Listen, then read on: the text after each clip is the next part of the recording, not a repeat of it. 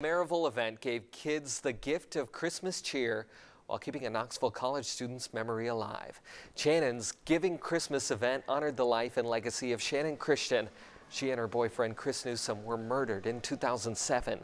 All donations made at the event will go toward helping families in need during the holidays.